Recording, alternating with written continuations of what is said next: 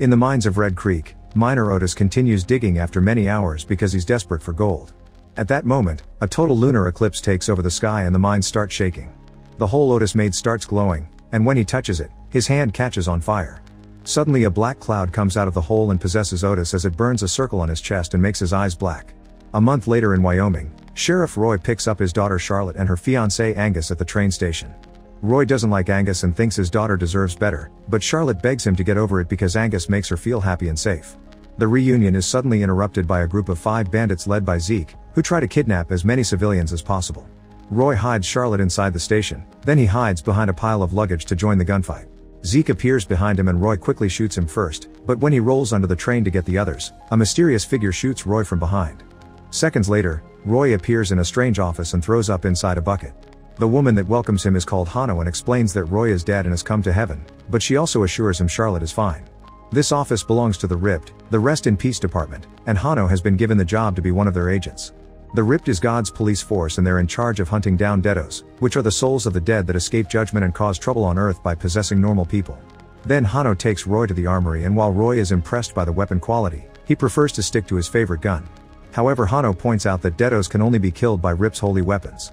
After Roy chooses a gun, he notices a snake symbol on the floor and Hano explains that's the Ouroboros, which signifies life, death, and rebirth.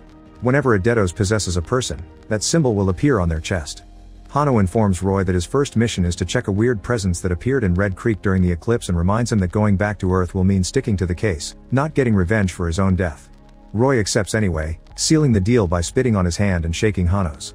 At that moment, Roy's chest starts to burn as the RIPT's logo is branded on his skin.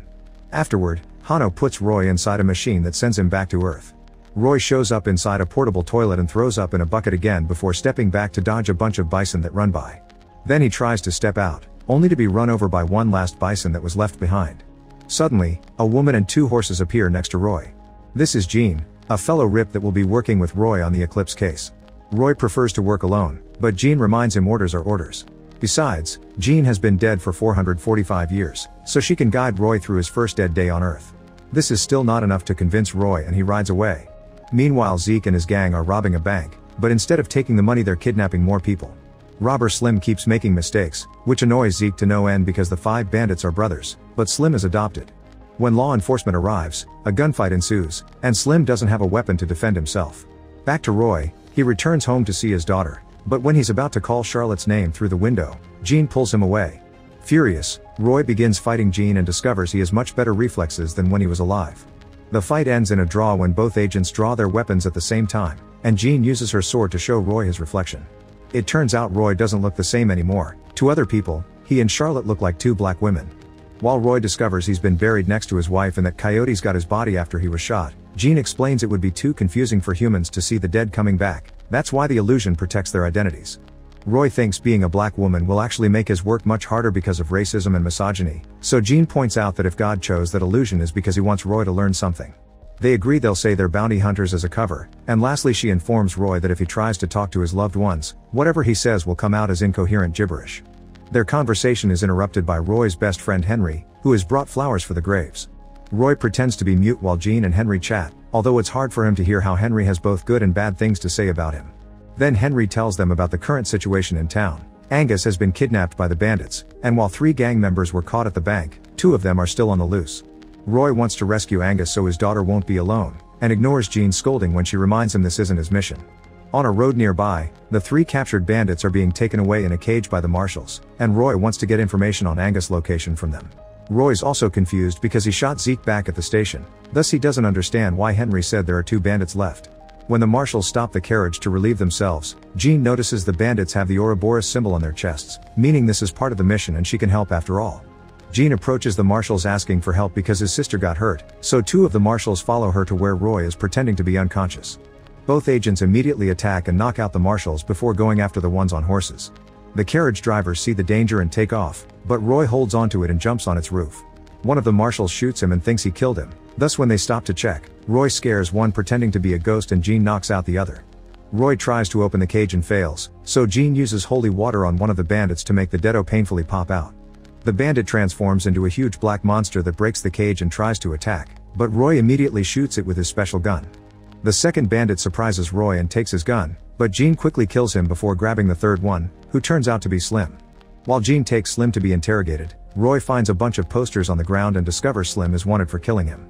Furious, Roy punches Slim, who obviously doesn't recognize him and swears he's being framed because he never shot anyone. Roy wants to kill him, but Jean reminds him that they need him for clues. Then Jean spurts just a drop of holy water on Slim to make him hurt before stopping the popping with her crucifix. Slim finally starts talking and explains there's a powerful deado named Otis who has made the bandits kidnap people all over the place and deliver them to Red Creek. He has no idea what his secret plan is, Slim just knows that the people are being imprisoned. He also explains that somehow Otis has an ripped gun. Jean and Roy decide to travel to Red Creek to investigate and they keep Slim tied to the horses. Whenever he makes a bad joke, Roy shoots him with his regular gun, which for a deado is just a tickle. Meanwhile, a woman named Nell reports to Otis that Zeke has added more people to the group of captives, but the bandits are starting to have doubts about Otis' origin and don't believe he is who he says he is. Otis explains he escaped through a limbo fragment because the gateway grew weak during the eclipse. The humans they've captured must keep on digging because if he finishes his plan during the incoming blood moon he'll make the gateway weak forever and he'll rule the earth. Afterward, Otis goes to check on the latest captives and talks to Zeke, who still doesn't have faith in him. Otis punishes him by grabbing the deado inside him and shooting it with his ripped gun. Now the other deados are scared enough to follow him without question. Some hours later, Roy and Jean arrive at Reed Creek, and they cover Slim's face so he isn't recognized because of the poster. The group is surprised to notice the town is nearly empty and the few citizens that are around look pretty sick. Mayor Julius is making them work even if they're ill and they're so concentrated on surviving that they don't even blink at the fact 2 black women have arrived. Then the group tries to check in at the hotel, and for some reason the mayor is the receptionist. He points at the sign that says they don't admit black people, but Roy threatens him with his gun until Julius burns the sign. This causes Jean to turn around because fire triggers her PTSD. Afterward, Julius calls the maid Beverly and pretends he's super friendly towards women and black people before asking her to escort their new clients to their room. In the bedroom, Roy and Jean ask Beverly what's going on, and Beverly explains it started a month ago. They don't know what is that makes them sick, and Julius says it has to do with the water supply, but nobody believes him. The town has been empty since last night when everyone left to follow the rumors of gold found in the mines. After Beverly leaves, Roy and Jean agree Julius must know something and Jean points at the mines, thinking they'll find answers there.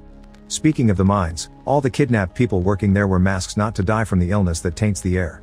When a man loses consciousness, his daughter considers giving him her mask, but Angus reminds her that taking it off means death. He proves this by taking off his own, which causes his body to immediately begin shaking. Then Angus puts his mask on again and tells the lady her father just needs to rest. Back in the hotel, Julius is feeling sick too. He's starting to cough blood, so to hide it, he unlocks his desk drawer to grab a pair of scissors and cuts a piece of the curtain. Forgetting to lock his desk again, Julius rushes out of the building to see Otis and ask for a mask as a reward for all the help he's been providing. After he begs a lot, Otis accepts to give him a mask, but he also reminds him that only his workers get masks, thus Otis' men push Julius inside a carriage to tie him up.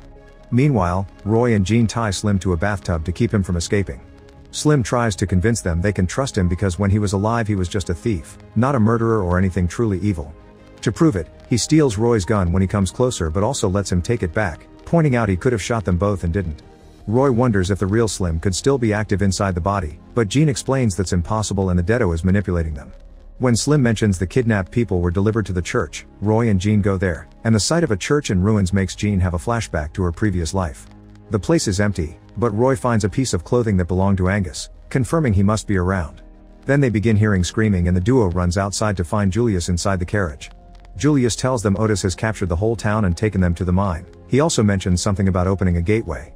Jean finally realizes they're digging a hole into hell, and the poisonous gas that comes from the hole is what makes people sick. When the hole is big enough all the damned souls will come out and possess every person in the world. Their conversation is interrupted by Otis' men, who start a fight.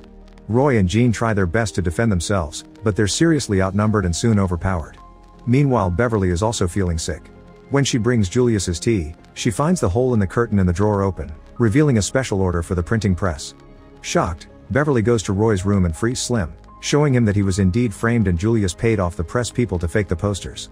At that moment Beverly begins coughing blood, and Slim thanks her for his freedom by getting her a mask.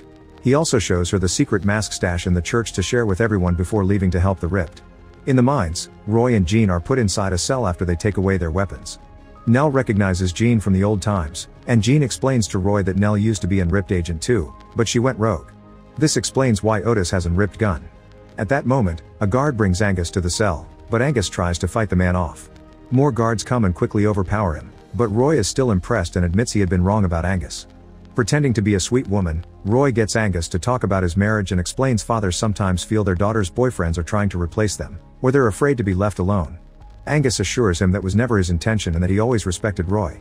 Touched by the words, Roy gifts Angus a picture of Charlotte that he always carried with him. At midnight, the gateway finally starts breaking, and Otis orders Nell to bring all the prisoners to start the ritual. The guards take everyone from the cells except for Roy and Jean, and Nell and Otis come to tease them for their failure. Otis reveals they'll be thrown in the pit last before the abyss closes, and Nell calls Jean Joan Dark before leaving. Roy finally realizes Jean is the famous historical figure and understands why she's so afraid of fire. He's also proud that if he had to work with someone, it was her. Otis makes the prisoners finish digging and the gateway to hell finally opens, causing damned souls to start escaping and possessing everyone they can reach to make them deados. Angus dodges them for as long as he can and helps people run away from the mines. Back to Jean, she explains to Roy that to close the gate first they must extinguish the hellfire. When she was alive, she found a vial with the tears of Christ, meaning they can use that if they manage to escape. At that moment, Slim shows up and the guards let him take Roy's gun since Slim is supposed to be one of them. However, he's actually pretending and uses the gun to kill one of the guards. The other starts fighting him and accidentally drops Jean's sword, so she reaches through the bars to grab it and kill the guard. Then Slim shows Roy the proof that he was framed and asks Jean for a retrial for his soul, because he doesn't think he deserves hell. The agents accept to trust him and Slim frees them. Now they have to make a plan. Jean wants Roy to throw the tears into the gateway because she can't go anywhere near fire since her death, but Roy refuses because the tears chose her. After leaving the tears with Jean, Roy and Slim go to the mines by pretending Slim is keeping Roy prisoner. When they see Otis, Roy tries to shoot him, but the damned souls protect him as a shield. Then the duo begins shooting the deados, and Roy asks Slim to help Angus and the other remaining humans to evacuate while he fights. Jean also joins the fight and kills a deado right before it attacks Julius. Another enemy jumps on Roy and makes him roll towards the gateway, holding him against the edge. Jean sees the fire and begins having flashbacks of her death, but her need to protect people is stronger and she jumps over the gateway to drop the tears into the hole and kill the deado that is holding Roy. The gateway immediately begins closing and sucking all the damned souls back inside, including Nell. Roy and Jean hold onto her sword not to be absorbed too, while Slim and the humans grab onto the cell bars. The agents think it's all over, but at that moment Otis shows up and transforms into his real form. It turns out he's Azeroth, the right hand of the devil. That's why he's so powerful. He immediately hits Roy and Jean with his powers, causing Jean to drop the tears. The duo attacks Azeroth with their holy weapons, but not even those are enough to hurt him, and Azeroth easily captures them. Jean uses her crucifix to make him drop them, and while Azeroth is distracted attacking her, Roy finds the tears vial on the ground. Wasting no time, he puts the tears in his weapon and shoots Azeroth, finally killing him for good. The sun is out by the time everyone returns to town and reunites with their loved ones. Slim finds Julius hiding and makes him confess the truth. Julius ran away when Otis came to town, and when he came across the bandits, he thought they were looking for him. Wanting to protect himself, Julius shot Roy thinking he was part of the gang, then Zeke took him away. Roy's bullet never did anything to Zeke because he had been a deado from the start. Roy decides this town needs a new sheriff to keep an eye on things, and Beverly chooses Slim for the job if she can be the deputy. When Roy approves, Beverly takes Julius to jail. Then Roy and Jean accept to leave Slim here until the time for his retrial comes since he proved himself to be trustworthy. Afterward, Roy and Jean go to Charlotte and Angus' wedding. Roy knows he can't talk to Charlotte, but for some reason now he speaks gibberish to Angus as well. Jean wishes them the best and Roy hugs Charlotte, making her feel as if she had known that woman her whole life. When they leave town, Jean explains that since Roy now approves of Angus, he's become a loved one too, that's why his speech was gibberish. Then the duo returns to the portable toilet to go back to the ripped office. Roy says the mission was fun but he's ready for his soul to move on to the afterlife, which makes Jean laugh. It turns out that agents must serve for 100 years before they get the option to move on. Frustrated but also willing to keep working with Jean, Roy steps into the portable toilet, only to be hit by a bison again. Make sure to subscribe and turn on notifications so you can watch more videos like this. Thanks for watching.